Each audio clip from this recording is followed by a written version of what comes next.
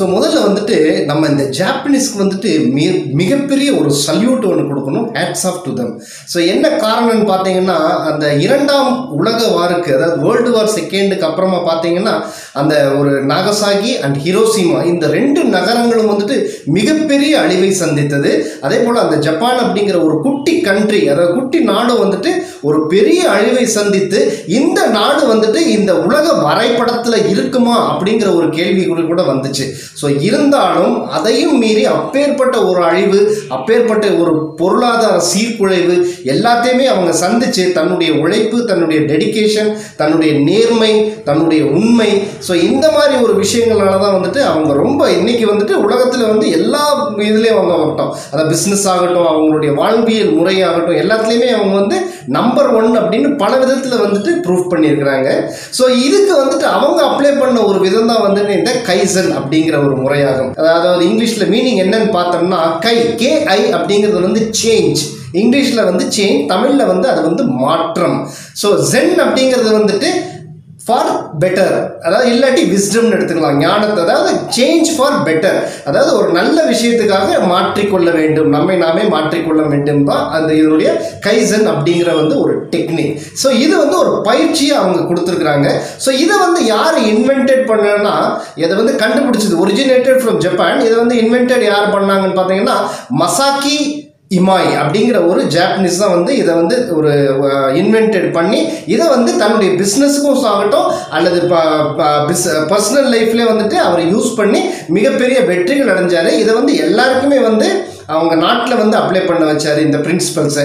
அதாவது 1 minute principal அப்படின்ட்டு பேர் இதுக்கு. இந்த பிரின்சிபலை வந்து எல்லாத்துலேயும் அப்ளை பண்ண வர மிகப்பெரிய ஒரு கம்பெனிஸ் இன்னைக்கு கார்பரேட் உலகத்தில் பார்த்தீங்கன்னா, டொயோட்டா மோட்டார்ஸாக இருக்கட்டும் அல்லது ஃபோர்ட் ஐகானாக இருக்கட்டும், நெஸ்லி, இந்த மாதிரி பல சோனி, இந்த மாதிரி பல விதமான பெரிய பெரிய கார்பரேட் கம்பெனிஸ் வந்துட்டு இந்த டெக்னிக்கை வந்து யூஸ் பண்ணி அவங்க அந்த டெக்னிக்னால மிகப்பெரிய வளர்ச்சியை பிஸ்னஸ் லெவலில் வந்து அவங்க வளர்ச்சி அடைகிறாங்க. இந்த கைசன் அப்படிங்கிறது மீனிங் வந்து நான் சொன்ன உங்களுக்கு, அதாவது சேஞ்ச் ஃபார் பெட்டர், மாற்றம். இந்த மாற்றம் அப்படிங்கிற வார்த்தை வந்து ரொம்ப ரொம்ப ஒரு முக்கியமான விஷயம். ஏன்னா நம்மளுடைய வாழ்க்கையில் பார்த்தீங்கன்னா எல்லாமே மாற்றம் வந்து கண்டிப்பாக நடைபெறணும் எல்லாத்துலேயுமே. நம்ம வந்து அதாவது நம்ம பழங்காலத்தில் வந்து பார்த்து கொண்டிருந்த அந்த சினிமா தேட்டர்ஸ் வந்து இன்னைக்கு இல்லை, நவீன தேட்டராக மாறி இருக்குது. நம்ம ரோட்ஸு, நம்ம கல்லூரிகள், நம்மளுடைய படிப்பு, நம்மளுடைய மொபைல் ஃபோனு, ஸோ எல்லாமே ஒவ்வொரு காலகட்டத்திலே வந்து மாறிக்கொண்டே வருகிறது. ஸோ இந்த மாற்றத்தை வந்து நாம் ஏற்றுக்கொள்ள வேண்டும். ஏன்னா இப்போ நிறைய மனிதர்கள் வந்து தன்னுடைய ஈகோ ஆகட்டும், அதாவது அவங்களுடைய அதை ஊறிப்போன அந்த பழக்க வழக்கத்திலிருந்து தன்னை மாற்றிக்கொள்வதற்கு, அதாவது சேஞ்ச் ஃபார் பெட்டர், அவங்களுடைய முன்னேற்றத்துக்கு என்ன மாறணுமோ அதை மாற்றுவதற்கு வந்துட்டு ரொம்ப தயாராக இல்லைன்னு தான் நம்ம கூறணும் இன்னைக்கு. ஸோ இப்போ வந்துட்டு மாற்றம் அப்படிங்கிறதுக்கு வந்து நான் வந்து முதல்ல ஒரு வேலை செஞ்சுட்டு இருந்த ஒரு கம்பெனியில், பெங்களூரில் நான் ஒரு பெரிய கம்பெனியில் வேலை செஞ்சுட்டு இருந்தேன்.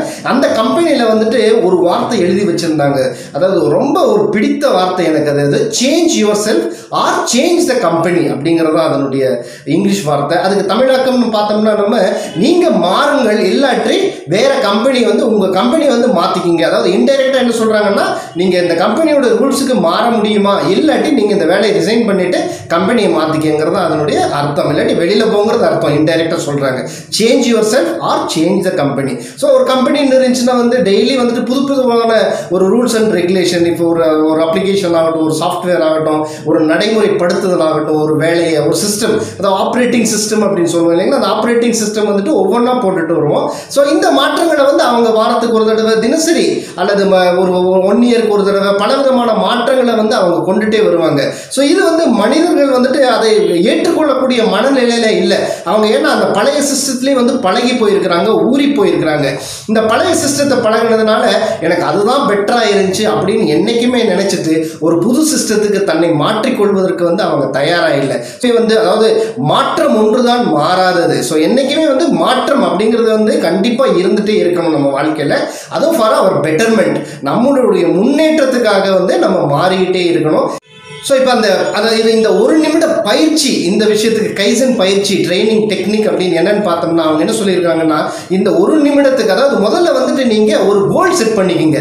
உங்களுடைய அச்சீவ்மெண்ட் நீங்கள் என்ன ஆகணும், உங்களுடைய பிஸ்னஸ் ஆகட்டும் அல்லது பர்சனல் லைஃபாக இருக்கட்டும், எதுலையாவது நீங்கள் ஒரு கோல், உங்களுக்கு என்ன அச்சீவ்மெண்ட் பண்ணணும், நீங்கள் என்னத்தை விரும்புகிறீங்க, உங்கள் ஆசைகள் என்ன அப்படிங்கிறத வந்து ஒரு தெளிவாக வந்து ஒரு வரைபடம் போட்டு வச்சுக்கோங்க, ஒரு பிளான் போட்டு வச்சுங்க. கரெக்டாக பிளான் போட்டு ஒரு பேப்பரில் எழுதிக்கிங்க, இதுதான் I wanted to be like this, இந்த மாதிரி மாதிரி ஆகணும் அப்படின்ட்டு இப்போ நம்ம பர்சனல் லைஃப்பில் இந்த இதை வந்து எப்படி அப்ளிகபிள் பண்ணுறதுன்னு பார்ப்போம். ஃபார் உதாரணத்துக்கு வந்து நீங்கள் வந்து இப்போ ஒபேசிட்டி, உங்களுடைய உடல் எடையை குறைக்க வேண்டும் என்று நீங்கள் ஆசைப்படுறீங்கன்னு வச்சுக்கோங்களேன். ஸோ நீங்கள் ஆசைப்படுறீங்கன்னா அது என்ன பண்ணணும்னா, அந்த உடல் எடையை குறைப்பதற்கு 1 நிமிட பயிற்சியை வந்து தினசரி நீங்கள் ஒரே டைமில் செய்யணும். இதுதானுங்க அதனுடைய பயிற்சி. இப்போ உதாரணத்துக்கு வந்து இப்போ உடல் எடையை குறைக்கணும்னா நான் கொடுக்கக்கூடிய இப்போ நிறைய எக்ஸசைஸ் இருக்கும், அல்லது வந்துட்டு நீங்கள் ஒரு மெடிடேஷன் சாதாரணமான விஷயமாக இருக்கட்டும், ஒரே பயிற்சியை செய்யணுங்கிற அவசியம் கிடையாது. இதில் நீங்கள் தினசரி ஒரே ஒரு டைமில் 1 நிமிடத்துக்கு மேல் இந்த பயிற்சியை செய்யக்கூடாது. ஒரே டைம், சேம் டைம். இப்போ ஃபார் எக்ஸாம்பிள் வந்துட்டு நீங்கள் 6 o'clock இந்த மார்னிங், இல்லை ஈவினிங் 6 o'clock, இல்லை 1 மணிக்கு கூட செய்யலாம். மத்தியானம் 1 மணிக்கு உங்களுக்கு எந்த டைம் வந்து கம்ஃபர்டபுளாக இருக்கும் அந்த டைமிங்கை வந்து கரெக்டாக நீங்கள் மெயின்டைன் பண்ணணும். அந்த டைம் வந்து ஃபிக்ஸ் பண்ணிக்கங்க. இதுதான் என்னுடைய டைமிங்ஸ், இந்த டைமில் நான் இந்த பயிற்சி செய்வேன் அப்படிங்கிறது. ஒரே பயிற்சியை செய்வதல்ல இது. அதை நல்ல கிளியராக வந்து நான் சொன்னது உங்களுக்கு நல்லா புரிஞ்சிருக்கும்னு நினைக்கிறேன். அதாவது ஒரே பயிற்சியை செய்வதல்ல இது, ஒவ்வொரு நாளைக்கு ஒவ்வொரு பயிற்சி, but particular time, same time, அந்த டைமில் ஒரே ஒரு நிமிடம் மட்டும்தான் இந்த பயிற்சியை நீங்கள் செய்யணும். இப்போ உதாரணமாக வந்து நீங்கள் காலையில் 6 மணிக்கு ஒரு பயிற்சியை செய்கிறீங்க. உங்களுடைய பிளான், அதாவது உங்களுடைய ஆசை வந்து உடல் எடையை குறைக்க வேண்டும் அப்படிங்கிறது தான் வந்து உங்களுடைய ஆசை.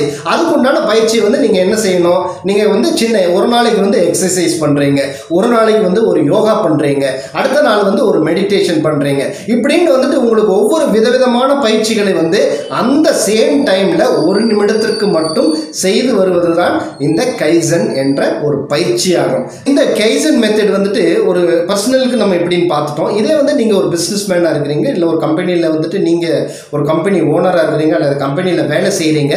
ஸோ அவங்களுக்கு வந்து இந்த கைசன் மெத்தட் வந்து எப்படி ஃபாலோ பண்ணணும் அப்படின்னு வந்துட்டு சில வரைமுறை, ஏற்கனவே சொன்ன மாதிரி பிளானிங். முதல்ல வந்துட்டு இப்போ ஒரு கம்பெனியாக இருக்கணும், நீங்கள் பிளான் போடணும். ஃபஸ்ட்டு என்ன பிளான், நம்ம என்னத்தை செய்யணும், அதில் வந்து நீங்கள் ரொம்ப கிளியராக இருக்கணும், தெளிவாக இருக்கணும். இதுதான் பிளான், அச்சீவபிள் பிளான். அதாவது நம்ம வந்து இதை வந்து நடைமுறையில் வந்து சாத்தியமாகக்கூடிய ஒரு பிளானை வந்துட்டு நீங்கள் மனசில் வந்து வரைபடமாக நீங்கள் போட்டுக்கணும், பிளான் போட்டுக்கணும். ஃபஸ்ட்டு நல்ல வெல் பிளான்டு வந்து கண்டிப்பாக என்றைக்குமே ஒரு சக்ஸஸ் ஆகும். ஸோ முதல்ல வந்து பிளான் போடுங்க.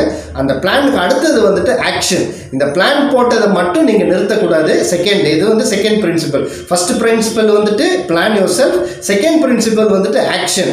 அதுக்குண்டான வந்து ஒரு வேலையை நீங்கள் செய்யணும், ஆக்ட் பண்ணணும். அதுக்கு நீங்கள் சும்மா பிளான் போட்டுட்டு மனசில் வந்துட்டு நான் பிளான் போட்டிருக்கிறேன், இது மட்டும் பத்தாது, அதுக்குண்டான வேலையை செய்யணும். ஃபார் எக்ஸாம்பிள் வந்துட்டு இப்போ நீங்கள் உடல் எடையை குறைக்கணும்னா நீங்கள் வந்துட்டு உடனே ஜாகிங் போகணும், அல்லது வாக் பண்ணணும். ஸ்மால் ஸ்டெப், அதாவது small changes make a lot of difference அப்படின்னு சொல்லியிருக்காங்க.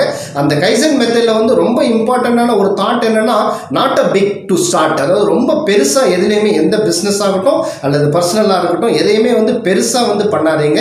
முதல்ல ஸ்மால் சேஞ்சஸாக சின்ன விஷயத்தை வந்து நீங்கள் தொடங்குங்க. நீங்கள் சின்ன விஷயமா வந்து உங்களுடைய காலை வந்து ஃபார்வர்ட், ஒரு ஃபுட் ஸ்டெப்ஸ் அஹெட் நீங்கள் எடுத்து வச்சீங்கன்னாவே அதே ஒரு பெரிய விஷயம். அதாவது doing something is better then doing nothing.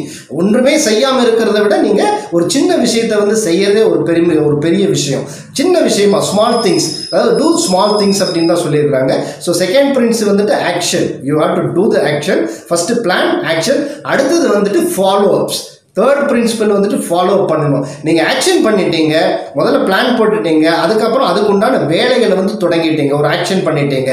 மூணாவது வேலை என்ன பண்ணணும், அதை ஃபாலோ பண்ணணும். நீங்கள் அதாவது ரிவ்யூ பண்ணணும். இந்த பிளான் போட்டிருக்கிறோம், இதுக்கு தகுந்த மாதிரி வேலை நடந்துட்டு இருக்குது, இந்த ஒர்க்கை நான் வந்து அதை செஞ்சுருக்கிறேன், இது வந்து கரெக்டாக எனக்கு ஒர்க் ஆகுதா, இது வந்துட்டு நான் ரிவ்யூ பண்ணுறேன். அதாவது இதில் வந்து இந்த கரெக்டாக வந்து இந்த மெத்தட் வந்து எனக்கு சக்ஸஸ் கொடுக்குதா, இது வந்து ஒர்க் ஆகுதா அப்படிங்கிறத வந்து நீங்கள் ரிவ்யூ பண்ணணும், ஃபாலோ பண்ணணும். இப்போ உதாரணத்துக்கு நம்ம again comes to the obesity. இந்த ஒபேசிட்டியிலே வந்தோம்னா இந்த உடல் எடையை குறைக்கிறதுக்கு வந்து நீங்கள் முதல்ல பிளான் போட்டிருக்கிறீங்க. இத்தனை கிலோ, உதாரணத்துக்கு சொல்கிறேன், நான் வந்து இத்தனை கிலோ வந்து நான் குறைக்கணும் அப்படிங்கிற ஒரு பிளான் போட்டிருக்கிறீங்க. இந்த வருஷத்தில் வந்து நான் 5 கிலோ உடல் எடையை குறைப்பேன் அப்படிங்கிறது வந்து உங்களுடைய பிளான். ஸோ செகண்ட் பிரின்சிபலில் வந்துட்டு ஆக்ஷன். நீங்கள் அதை பிளான் போட்டீங்க கரெக்டாக, அதுக்குண்டான சின்ன வேலைகள், ஒபேசிட்டி உடல் எடையை குறைப்பதற்கான என்னென்ன வேலைகள் செய்கிறீங்க அதை வந்து ஸ்லோவாக 1 by 1 ஸ்லோவாக நீங்கள் ஸ்டார்ட் பண்ணிட்டீங்க. That is your action plan. Third வந்துட்டு ஃபாலோ பண்ணுறீங்க. 1 மாதத்துக்கு கழித்து நீங்கள் அதை ஃபாலோ பண்ணணும். கண்டிப்பாக நீங்கள் வந்துட்டு இந்த மெத்தடை நான் ஃபாலோ பண்ணியிருக்கிறேன், இந்த மெத்தடை வந்து நான் செஞ்சுருக்கிறேன், ஸோ இதனால் எனக்கு வந்து எத்தனை கிலோ வந்துட்டு எடை குறைஞ்சிருக்குது அப்படின்னு ரிவ்யூ பண்ணணும். ஃபாலோ பண்ணிங்கன்னா அதில் வந்து ஸ்மால் சேஞ்சஸை கொண்டு வரணும். ஸோ அந்த பிளான் நீங்கள் செஞ்சுட்டு வந்த விஷயத்தில் வந்து நீங்கள் எதிர்பார்த்த அளவுக்கு வெற்றி கிடைக்கல, அப்போ அதில் என்ன மாற்றத்தை கொண்டு வரணும் அப்படிங்கிறது வந்துட்டு நீங்கள் யோசிச்சு அதுக்குண்டான விஷயத்தை வந்து அதில் வந்து சில சேஞ்சஸ் கொண்டு வரணும், சில மாற்றத்தை, ஸ்மால் மாற்றத்தை கொண்டு வரணும். ஸோ 3 விதம் வந்துட்டு பிஸ்னஸ்க்காகட்டும் உங்களுடைய பர்சனல் லைஃப்காகட்டும் முதல்ல வந்து கைசன் வந்துட்டு சேஞ்ச் ஃபார் பெட்டர், நல்ல வந்து 1 நிமிட பயிற்சி. அது தினசரி ஒரு கோலுக்கு உண்டான பயிற்சியை வந்து நீங்கள் செய்யணும். அது வந்து ஃபர்ஸ்ட் பிரின்சிபல், உங்களுக்கு முதல் வேலை அந்த பயிற்சி. அந்த கைசனுடைய முதல் பயிற்சி அதுதான், 1 நிமிட பயிற்சி. அதிகமாக செய்யக்கூடாது, ஒரே 1 நிமிடம் மட்டும்தான் அந்த பயிற்சியை வந்து செய்யணும். ஸோ அது எது வேணாலும் இருக்கட்டும், எந்த விதமான அதாவது டிஃப்ரெண்ட் பயிற்சியாக இருக்கலாம், ஆனால் ஒரே டைமிங்கில் மட்டும்தான் அந்த பயிற்சியை செய்யணும். அடுத்தது வந்து நீங்கள் 3 விதமான பிரின்சிபல்ஸ் இருக்குது. ஃபர்ஸ்ட் பிரின்சிபல் வந்துட்டு உங்களுடைய பிளானிங் பிரின்சிபல், கரெக்டாக பிளான் பண்ணணும். ரெண்டாவது வந்துட்டு ஆக்ஷன் பண்ணணும், அதுக்கு உண்டான டூ, அதாவது action, act according to the plan, அந்த பிளானுக்கு வந்து நீங்கள் ஆக்ட் பண்ணணும். தேர்டு வந்துட்டு ஃபாலோ, ரிவ்யூ பண்ணணும். ஸோ இந்த 3 பிரின்சிபல்ஸை வந்து நீங்கள் ஞாபகத்தில் வச்சுக்கணும்.